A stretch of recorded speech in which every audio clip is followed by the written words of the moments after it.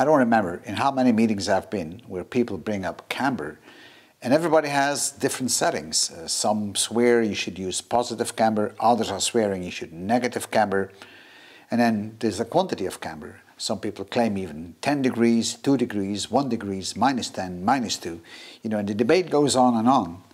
But to be very honest, everybody is probably right in his own way, because it all depends for what purpose you're going to use the car. If you go in to do drag racing, then camber is a complete different requirement than if you go in to do oval racing. And if you go in on a track, it's different from oval racing. And if you're going to do off-roading, it's different again. So depending on your application, camber is to be set in a different way. And hopefully in this video I can explain you that. So the question is, what is camber? Why do you need it? What does it do? What types do we have? What kind of tools do you need to adjust it? And then finally, we go into adjust it on this race car. If you're going to set the camber on your car, you're going to need some tools. The cheapest tool on the market is nothing more than a ball point. So you attach a ball point here, you let the string go down through the center of the wheel, top to bottom, and then you measure the distance between the top of the rim and the string, and you do the same thing on the bottom. If the distance is equal, you have 0 degrees. If there is a delta between the two distances, then you need to calculate what the angle is. But if you want to work a bit faster and more efficient, then you might want to go for a camber gauge. And here is my camber gauge, and it's magnetic, as you can see. Very handy. You just stick it to the wheel hub and you can read right away the camber. In the middle I have a professional camber gauge with negative and positive camber. And you probably heard me say caster. Well, that's because this tool right here can also set the caster. And this is something we'll do in one of our next videos. And if you have none of that, you could use a builder's laser, and this is one that is having a vertical beam. So if you have that vertical beam, then you can shine it along the side of the rim, and then in essence you can measure the distance between the beam and the top of the rim, just like you did with the string. Very handy. So in this video I will be using the builder's laser, because I think most people have something like this, and I will confirm the reading or prove the reading with the professional gauge for caster and camber. But there's one thing we forgot, and this is the part we were missing: slip panels. Just two pieces of material that are sliding over each other, so when the suspension sits on it, it will shift this out the way it needs to shift out. If the tires are sitting on the floor, that is a bit rough and the suspension will not settle properly. So setting the camber is something you need to do with slip panels. You can use stainless steel panels, you can use hard PVC, whatever you have, and I'm using here kind of a hard PVC. Works great, and you'll see it. So now the question is, what is camber? Well, camber is the inclination of the wheel on the vertical plane. So either the tire is pointing inwards to the center of the car, this is what we call negative camber. And if the tire is pointing outwards of the center of the car, this is what we call positive camber. And as you can see, this tire right now is having a little bit of positive camber because it's leaning outside. In the back, the tires have for the moment a little bit of negative camber, but nothing is adjusted so far. And this is the rear tire, and as you can see, this is negative camber. It's leaning inwards to the center of the car. Camber has an effect on braking. Camber has an effect on acceleration. Camber has an effect on cornering. And that is why it is so important. And camber can be applied differently in the back of the car and in the front of the car. And of course, it depends for what purpose you're going to use the car. On a track, it's a different setting than on a drag race. And I'm going to try to explain that very shortly, and then we look on a simulation on a computer program so you can actually see what happens. It is important in racing that the tires are keeping as much as contact with the road as possible to have the maximum amount of grip. Now, if you're cornering, your suspension is being compressed because all the weight from the inner circle is moved to the outer circle. And also your tires are going to deform. And that together is causing that the patch area of your tire is getting less. So you have less grip. We can compensate for that. And therefore we would be setting normally some negative camber. So whenever we go through a curve or we corner, we can actually have the maximum amount of contact on the road from the tires on the outside that are so loaded. So negative camber is good for cornering. However, negative camber creates less stability in a straight line. So if you're driving on a straight line, you want to accelerate. But now the tires will having some negative camber. So the surface of the tires on the tarmac is going to be less. So now this is a balance you have to choose. So if the surface is less on a straight line, then you're going to have less grip. So your braking distance will increase and you may have some slipping on acceleration just because that contact patch is getting smaller. Now positive camber is just the opposite. Now the wheels are actually pointing outwards like this. Now that is good for straight line driving, for stability. That is something what you see on tractors, and you see it sometimes on old racing cars that had a lot of dive when they were braking. But overall, you would find maybe a little bit of positive camber on the front wheels because that makes it easier for stability. But then again, the cornering isn't that good. And in the back of the cars, most of the time, you will find negative camber. I'm going for negative camber on the back and on the front of the car, because cornering for me is more important. I'm not driving on a dragster strip. That's not what I do. I have a lot of corners on the circuit, on the track, so I want that my cornering is perfect because that's where I'm going to gain speed. That's where I'm going to gain maybe the race. Who knows? So now let's have a look on what that is on the simulation. On the screen we have the simulation of a race car. And the blue lines are actually the shell or the body. We've got the wishbones. You've got all the dimensions that you can set up. We've got the tires left and right. And underneath the tires, you actually find the contact zone between the tire and the tarmac on both sides. So right now we have about 0 degrees camber. Now let's see what happens if we roll the car. So if we now take a right turn, all the way it will move to the left. And see what happens underneath the left tire. The blue line gets smaller, we're losing grip. That's what basically happens. So now let's do the same thing again, but now we're going to set the camber to, let's say, minus 2.5 degrees, something like that. I mean, minus 2.6 is good enough. So now let's go back and see what happens if we roll the tire, and pay attention to this line here and that line. Now, right now we are not turning, so you can see on a straight line we are losing grip a bit, but that's okay because we're going to race on the racetrack. So I mainly need to take fast corners, so I don't really mind too much. I want to have all the grip in the corners.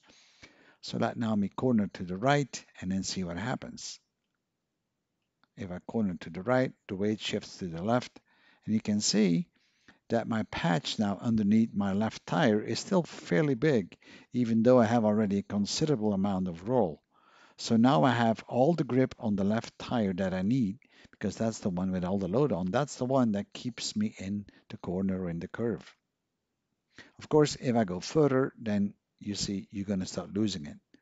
But now again, I'm already at a high angle on this car. So a lot depends on the total geometry on the car, but you can see that setting negative camber improves the grip.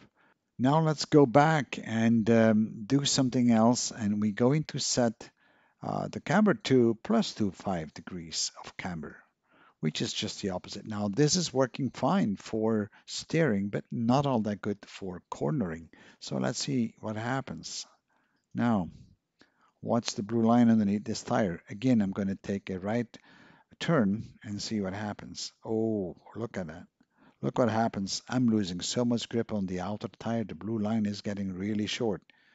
So positive camber, certainly no good for cornering. But then again, if I was on a drag strip, I might want to set it to maybe something like minus 2 degrees. And now look what happens. I've got a perfect surface touch underneath. And of course, I don't need to turn or corner because I'm on a straight line. Now let us verify and adjust the camber, and the first thing I need to do is to fit the slip plates.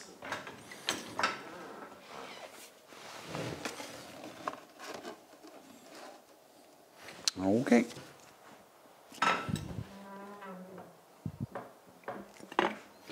Now you want to settle the suspension as much as you can by shaking the car. Both wheels on the slip plate, and here's our fancy castometer, and let's stick it in and see what we got. And what I see is that we have roughly about 2¼ degrees of negative camber. This is a digital level that you typically use in building construction, and I see 87.6, so that is 2.4 degrees. Of course, that is on the assumption that the rims are correct, and that might not always be the case. So now we'll do the laser test, and I'm going to place the laser at some distance. I'm turning it on and making sure it's level. And now all I need to do is measure the distance, so I might be a bit too far off. I'm going to move it a little bit closer. There we go. Good. So now I'm going to measure. So I'm going to measure on a straight line down to the bottom of the rim, and I have roughly 128 millimeters. And I'll do the same on the top. And here I see it a bit better. And that's 142. So let's remember those two figures, and then we calculate it. So this is an online tool to calculate the angle that we have on the camber based on the laser measurements. But you can do this, of course, on your own with a calculator, but it's easier to show it like this. So we know that the laser is 90 degrees vertical on the horizontal plane, so we type in 90. We also know that the top was 142 millimeters and the bottom 127 millimeters. So the difference between the two is actually 15. So I'm going to put in 15 millimeters on the B side. And then for the C side, well, that's the distance of my rim, which is 320 millimeters. And now all I need to do is calculate, and I should find the amount of degrees. So I did that, and look at that. Look at the result here. My angle right here is 2.684 degrees. That's the angle we have. Now there's always a bit of offset or a certain tolerance we have because we didn't measure 100% accurately because I went fairly quick. But you can see that you get very close with this kind of a tool. I have two adjustments on this car, one on the top and one on the bottom. On the top one, if I extend it, I have less negative camber or more positive. If I bring it back towards the center of the car, then I have more negative camber. And on the bottom, it's just the opposite. So depending on how far these bolts are inside the wishbones, you should make a decision. You want to have the bolt as far as possible in it. So I have now 2.25 degrees camber, so I probably will extend the top one a little bit. And for that, I need to jack up the car and release a couple of nuts and then turn it out a little bit. I think I'm going to give it one full turn and then we'll see what happens. So let me do that. I wish this would have been easier on this car without having to take things apart, but it's not always the way you want to have it.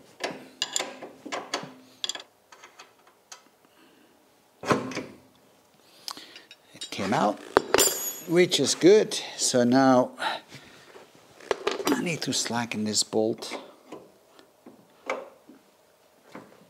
and then turn it. I'm going to give it one full turn. Then I'm going to put it back together and see what it gives us.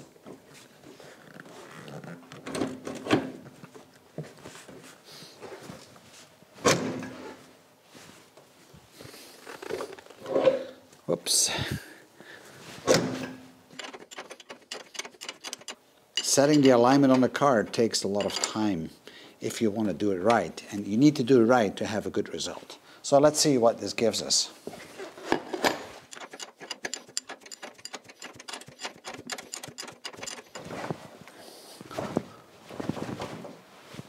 right, you want to have the suspension settled. So let's check again. And now we have about 1 degree 75. Oh, let me just turn it. I need to make sure it's level. So yes, so this is about 1 degree and 75. So 1.75, I think I'm happy with that one. So folks, we have come to the end of this video, and I hope you enjoyed it as much as I did. And we have been setting the camber in the back of the car to about 1.75 degrees negative camber. In the front, I'm going to set it most likely to about 0.5 degrees negative, maybe 0.5 positive. But that is something I might change depending on the track, because I still have to do the shakedown of this car. But you've seen on how it can be done. It's not all that hard. All what you need is a level floor and a couple of tools and a lot of patience. I'll see you in my next video. Bye-bye.